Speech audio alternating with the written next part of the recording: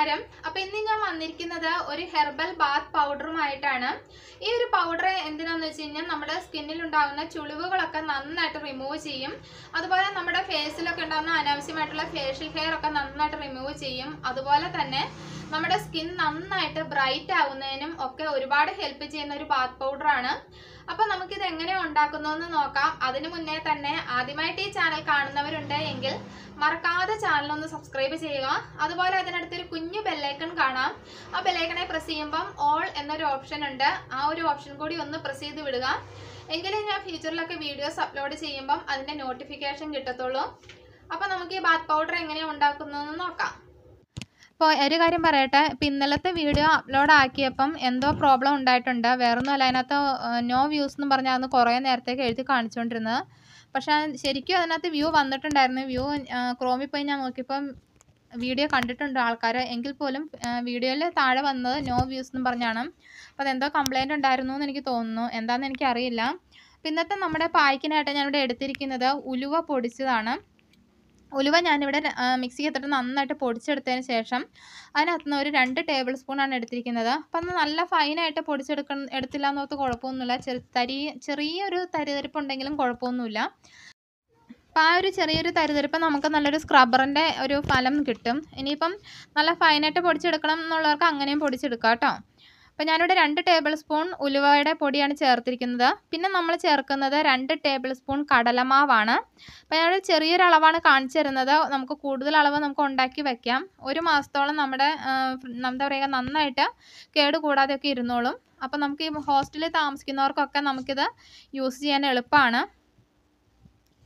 അപ്പോൾ 2 table spoon കടലമാവ് ഞാൻ ചേർത്തിട്ടുണ്ട്. ഇനി ഞാൻ ചേർക്കുന്നതെന്ന് പറഞ്ഞു കഴിഞ്ഞാൽ മുൾട്ടാണിമിട്ടിയാണ്. മുൾട്ടാണിമിട്ടി നമ്മുടെ സ്കിന്ന് നന്നായിട്ട് ടൈറ്റൻ ചെയ്യുന്നതിന് നമ്മൾ ഒരുപാട് ഹെൽപ്പ് ചെയ്യുന്നതാണ്. ഞാൻ 2 ടേബിൾ സ്പൂൺ മുൾട്ടാണിമിട്ടിയും ചേർത്തിട്ടുണ്ട്. പിന്നെ നമ്മൾ ചേർക്കേണ്ടതെന്ന് പറഞ്ഞു കഴിഞ്ഞാൽ കസ്തൂരി മഞ്ഞൾപ്പൊടിയാണ്. കസ്തൂരി മഞ്ഞൾപ്പൊടി ഇപ്പം ബോയ്സിനൊക്കെ ആണെങ്കിൽ ഈ കസ്തൂരി മഞ്ഞൾപ്പൊടി അവോയ്ഡ് ചെയ്യാം. അതുപോലെ തന്നെ ചിലർക്ക് ഇത് അലർജി ഉണ്ടാക്കുന്നുണ്ട്.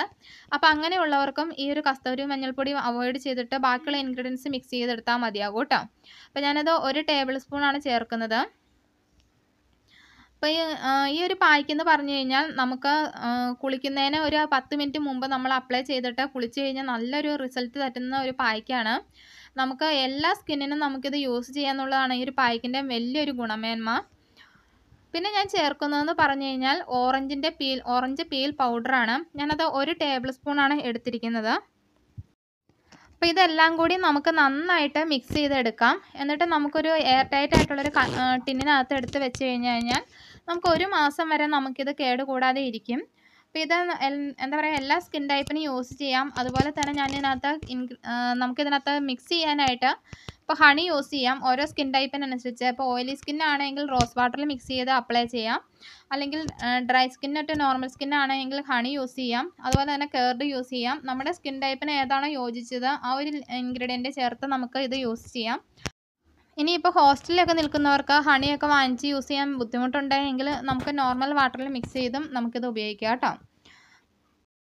അപ്പോൾ ഇത് നമുക്ക് സോപ്പിന് പകരമായിട്ട് ബാത്ത് പൗഡറായിട്ട് യൂസ് ചെയ്യാൻ പറ്റാവുന്ന ഒരു കിടിലൻ പായ്ക്കാണ്.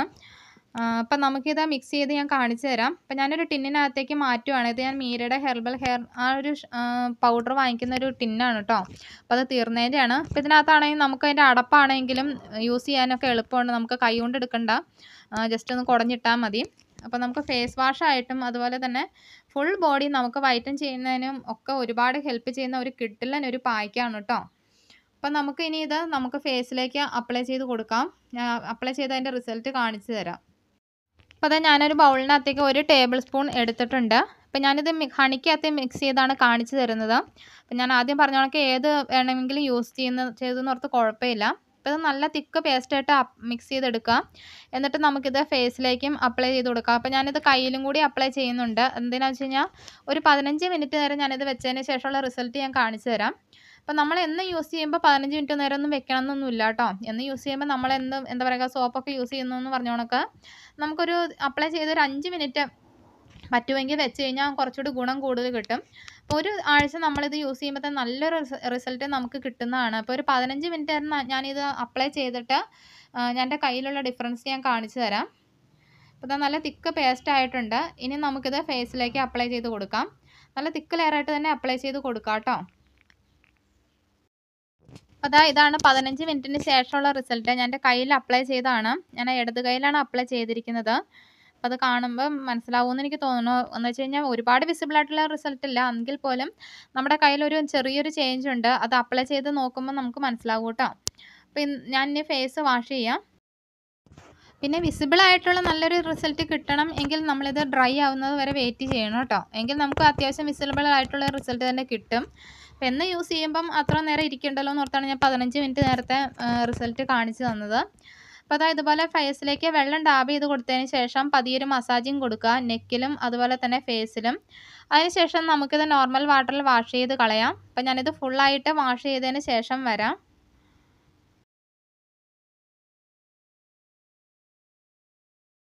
ഞാൻ ഫേസ് നന്നായിട്ട് വാഷ് ചെയ്തിട്ടുണ്ട്. ഇപ്പം ഈ ഒരു പായ്ക്ക് നമുക്കിപ്പോൾ എല്ലാവരും സോപ്പൊക്കെ യൂസ് ചെയ്തുകൊണ്ടിരിക്കുന്നിട്ട് പെട്ടെന്ന് നമുക്ക് എന്നും ഇത് യൂസ് ചെയ്യുമ്പോൾ നമുക്കൊരു എന്താ പറയുക, നമ്മുടെ ഫേസിൽ ഇത് എന്താ പറയുക എഫക്റ്റീവ് ആകുമോ അങ്ങനെയുള്ള ഡൗട്ടൊക്കെ ചിലർക്ക് ഉണ്ടാകാനുള്ള സാധ്യതയുണ്ട്. അങ്ങനെയുള്ളവരും വിഷമിക്കൊന്നും വേണ്ട, ഒന്നിടവിട്ട ദിവസങ്ങളിൽ അപ്ലൈ ചെയ്താൽ മതി.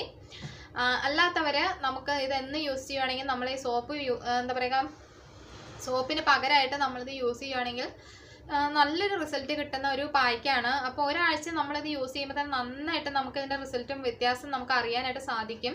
അപ്പോൾ ഞാൻ കുറച്ച് സമയം ഉപയോഗിച്ചപ്പോൾ തന്നെയുള്ള ഡിഫറൻസ് നമുക്ക് മനസ്സിലായിട്ടുണ്ട്. അത്രയ്ക്ക് എഫക്റ്റീവാണ്.